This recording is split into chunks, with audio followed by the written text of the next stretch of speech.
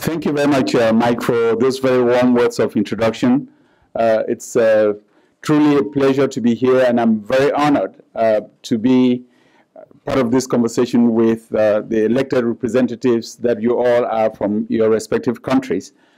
I really also want to express my appreciation to the Africa Center for Strategic Studies for carving out this special program for members of parliament or legislators, so that you can have the space, the free space outside of your respective countries and outside of your daily responsibilities to engage in a brainstorming exercise, build networks, and establish relationships with your colleagues from other countries, so as to better position yourselves to carry out your responsibilities as the elected representatives of the people. In fact, when I got this invitation, I was very excited about it, because I think that members of parliament, elected representatives, are the unsung heroes or the unmet promise of Africa's democratization process. Because I remember that in the early 90s, as African countries went through the wave of democratization, that there was a lot of excitement and enthusiasm about the emergence of parliaments that could exercise the proper oversight over the executive branch of government, parliaments that could really legislate and bring about innovative solutions to the problems of African peoples, and parliaments that could also speak on behalf of their constituents. Of course, now into the third decade, there are open questions as to how effective African parliaments have been. And we all are aware of the fact that enthusiasm alone doesn't get the job done, that all too often you all face challenges that make it incredibly difficult for you to meet up your responsibilities. I recognize, as someone who works on these issues or who's worked on these issues for the past 2.5 decades, that parliaments constitute the place par excellence, the lieu par excellence of democratic practice, because you represent, that's where the diversity of the country's population is found. That's where decisions get made about the allocation of resources at the national level, and that's where constituents feel a connection between what they do at the grassroots level, their day-to-day survival at the grassroots level, and decisions that get made by policymakers at the national level. Moreover, as we have seen in the past few years, as many African countries face new security challenges and experience new vulnerabilities, we're discovering that the nature of security threats on the African continent are such that parliaments also have a prominent role to play, that the role of providing security and defense is no longer a role that can be reserved solely for the executive branch or for people in uniform, but it is a role that, that requires or calls for citizen engagement, and what other path does exist for that level of engagement if it's not working with members of parliament. For today's discussion, I received specific instructions from ACSS to kind of zero in on very specific issues that may have come up in your previous conversations. The first one to deal with the kinds of tools and procedures that would be most relevant for members of parliament or for legislators at large as they undertake their responsibilities. The first tool that comes to mind, and I'm drawing on the work that I and my organization, the National Democratic Institute, has done across Africa in the past 2-3 decades. One of the tools that has come or comes to the fore is the ability of members of the legislature or the legislative branch of government to use legislative hearings or parliamentary hearings as an opportunity to have your viewpoints taken into consideration. Of course, I should have prefaced this also by saying that in the democratic dispensation, the groundwork has been laid by the constitutions that many of your countries have already adopted in this new democratic dispensation. The fact that in every constitution there is an acknowledgement of the role of the legislative branch of government as a co-equal branch of government with the executive branch. The fact that these constitutions, as progressive as they are, provide a framework which theoretically already creates the space and makes provisions for the resources that you need to be able to conduct your activities. I'm also building on the fact that because you are lawmakers, as you write your own rules and procedures of your various legislatures, whether they're unicameral national assemblies or the bicameral Senate and House, that you make provisions that allow you to be able to function effectively as a legislative or a co-equal branch of government. That based on this, the tools that we can now discuss are underpinned in the principle that in this new democratic dispensation, you do have the authority, and there's an expectation on the part of citizens that you will be able to best represent their interests. So one of the first tools that comes to mind is the tool of legislative hearings. That in many countries, when members of parliament can summon experts, whether they're within government, in the executive branch of government, or outside of government, within civil society and within academia, that you have the possibility of summoning these experts for hearings, public hearings that can help inform the public and enrich the knowledge on the subject matter in question, or even hearings in camera, during which you may be able to delve into areas that are protected by confidentiality, but still allow you as elected representatives of the people to be able to be better informed on issues pertaining to the country's interest, national interest, and the security and well-being of its citizens. I also think about site visits, which you would wish members of parliament took advantage of, which is an opportunity for you to actually leave the capital city, travel outside of the capital into the remote areas, into the rural areas of the country, and sit down with constituents and citizens to hear directly from them what their concerns are and what they expect of policymakers. This is a tool that the executive branch may not have as much advantage of as you do, but this is a tool that can serve the members of parliament in expanding your base of support within the country when citizens know that they can relate to their members of parliament and they can report or engage with them directly in expressing to them how they feel about national policy or sharing with these members the issues that are most of concern to them. I would share with you two examples how this could be very useful. I know we have participants here from Mali, and I know that Mali is a country which unfortunately today is grappling with a number of challenges. But in the 1990s, in the first decade of democratization, Mali was seen as the champion in terms of helping consolidate democratic governance. And one of the things that I saw in Mali at the time was a series of hearings and consultations on issues pertaining to security, going out to citizens and getting their input in terms of how secure they felt, how they felt about the relationship between the military and the military security services and ordinary citizens. And what came out of this series of hearings in Mali was the adoption of a code of conduct for the security services, which was then summarized in a little book, which every Malian soldier, gendarme, or police had in their pocket to show their commitment to conducting themselves professionally in a way that could help provide human security to the Malian citizens. And this was a very commended effort, but it came out of this type of outreach to citizens that brought citizens into the discussions about security.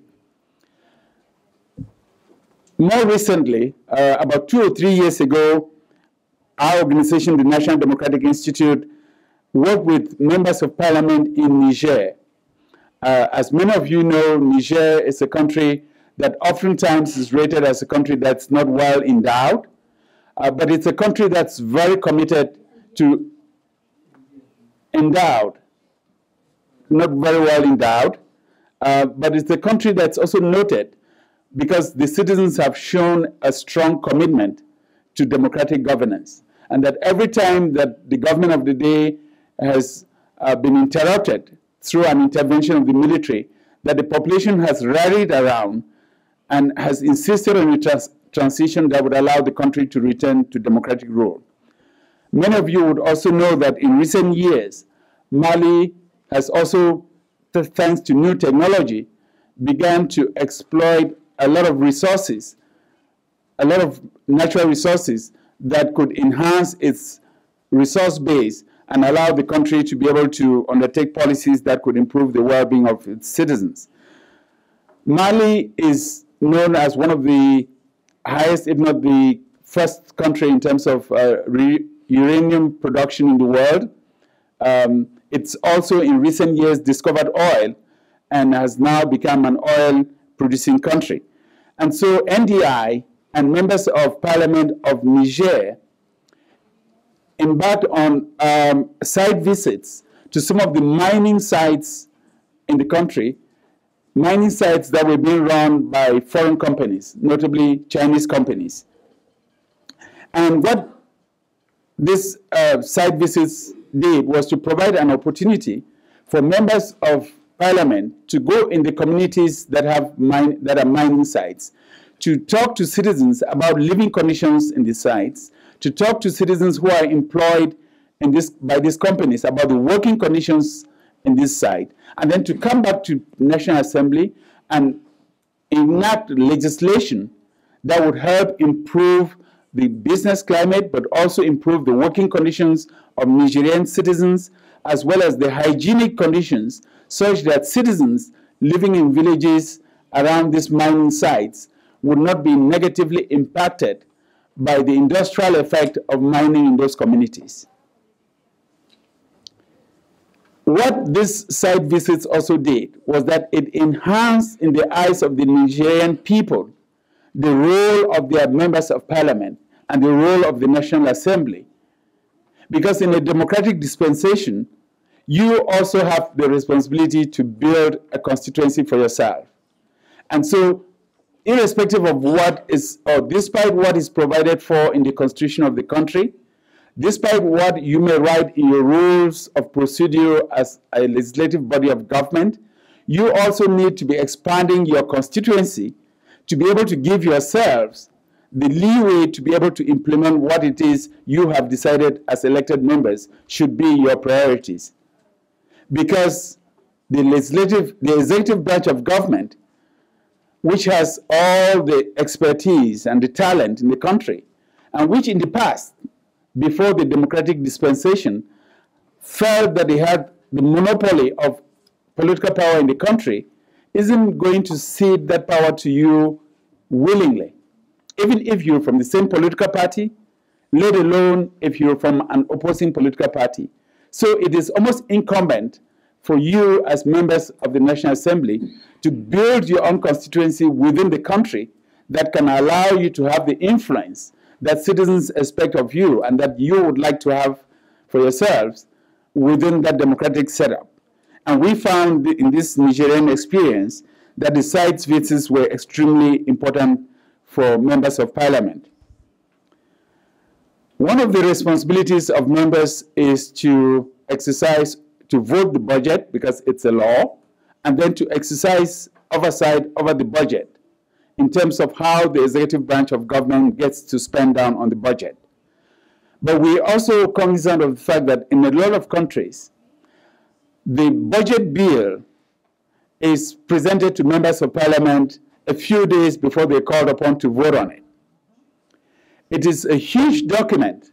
with a lot of facts and figures, and members of Parliament are not staffed enough to be able to have the time to actually dissect the provisions of the bill before you're called upon to vote on it. And so that's a major challenge. But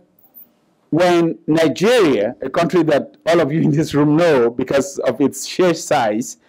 on the continent, when Nigeria made the transition from military rule to civilian democratic rule in 1999,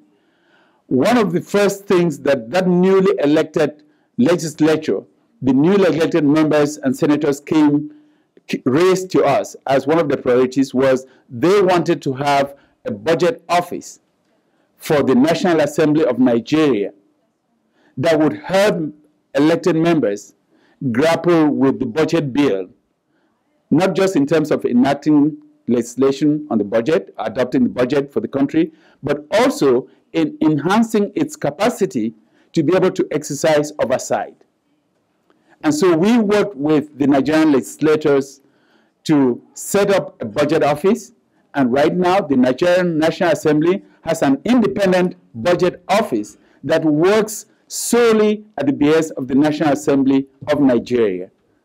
This budget office is then staffed with experts in finance, in management, in other thematic areas who do the work to prepare the members of the National Assembly to be able to analyze the budget bill when they get it. The budget office does the analysis for the members and gives them talking points or gives them responses that would allow them either to question various ministers from the line ministries during the hearings, or also adopt their own positions in terms of how they can exercise oversight over the budget. This is an institution that the National Assembly created for itself because it felt that this institution could help it exercise its function with regards to the national budget. I bring this up because it was done in Nigeria, but it could also be done in other African countries. Because all too often, we have run into members of parliament who've complained about the lack of resources. And my response to them has always been what the francophones, our francophone participants will know so well: you cannot afford to be le cordonnier mal chaussé.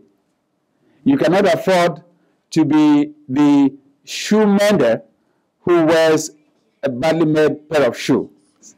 You have the power of the press. You have control over the budget. It's incumbent on you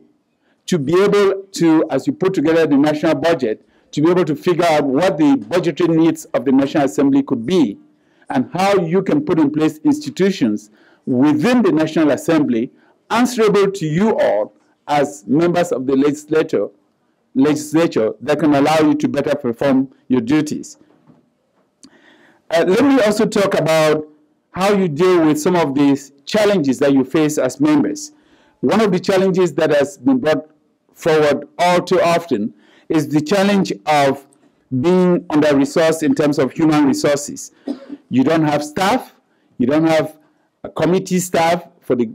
committees to which you are assigned, you don't even have personal staff assigned to the members. And I know that all too often when legislators come from the continent and get to visit the US Congress, they're sometimes overwhelmed by the number of staff people that staff the various committees or staff the members. And this is a recurrent complaint that comes up through my own work across the continent. And one of the recommendations that I make to members is that we can transform the fact that on the African continent we have a lot of well-educated people who are not employed. We can transform that into an opportunity through internships. Nothing stops the National Assembly from creating an internship for young graduates who can spend a year or two of national service doing research for members of parliament. Nothing stops the members from also asking to be briefed on a regular basis by thematic experts in various areas. For example,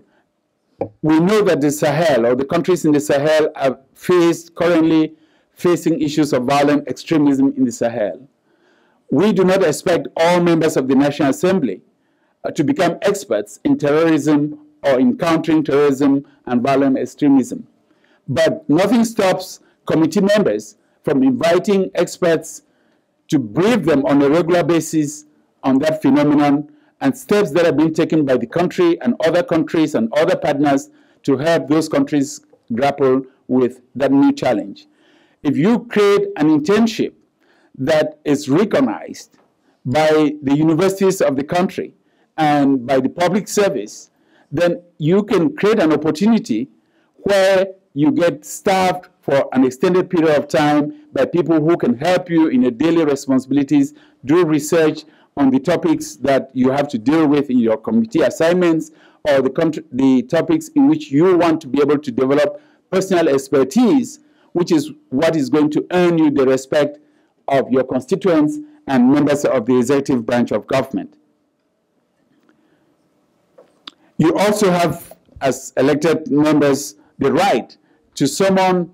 representatives of the executive branch to testify before your committees, either publicly or in private sessions, to share with you their own knowledge on the issues that you deal with. In the interest of time, let me speed up to talk about how you can connect with constituents, because that is the third leg of the tool of legislative work, your responsibility to your constituents. You serve as the middleman or middlewoman, the go-to person for constituents, because they have more proximity to you than they have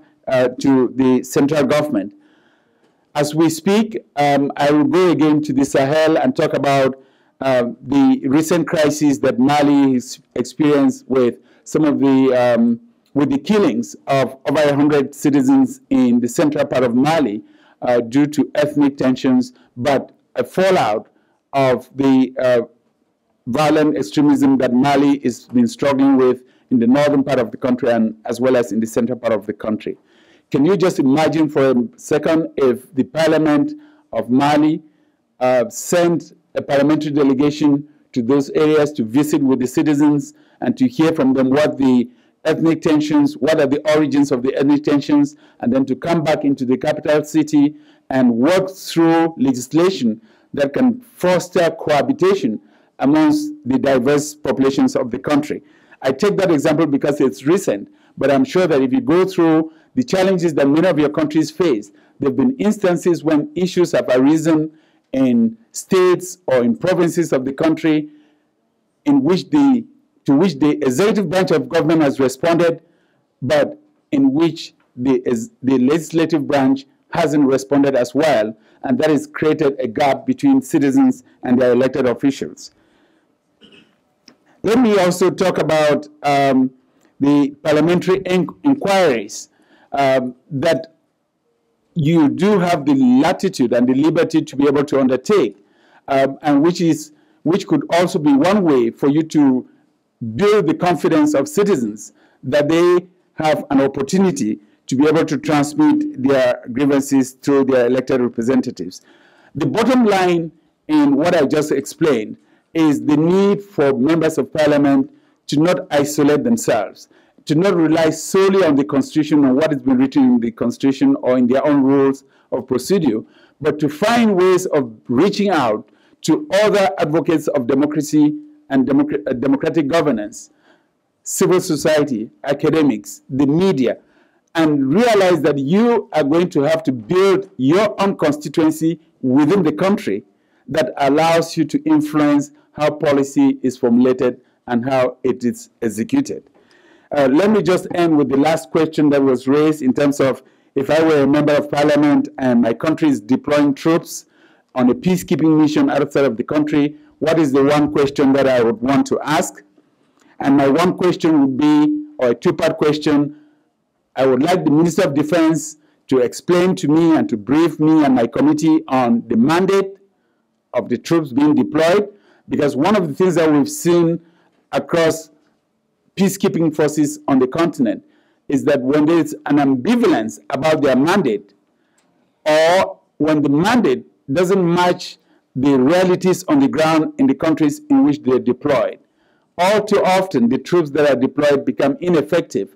in conducting themselves and end up sometimes taking casualties which their home governments and the home countries are going to have to deal with. So as a member of parliament, I would want to know whether they're deploying on a Chapter 7 mandate, in which case they can fight back, or whether they're being deployed on a Chapter 6 mandate, and if so, whether there's already peace existing in the deployment theater such that when they are deployed, they wouldn't take casualties. Because it's incumbent on me as a member of parliament to look after the well-being of troops being deployed during the deployment as well as when they return to the host country. There's definitely a lot more to talk about, but I would like to end my opening remarks here, hoping that when we get into the question and answer, we'll have ample opportunity to delve further into the issues that could be of particular interest to each and every one of you. Thank you very much for your time and attention. Thank you. Thank you.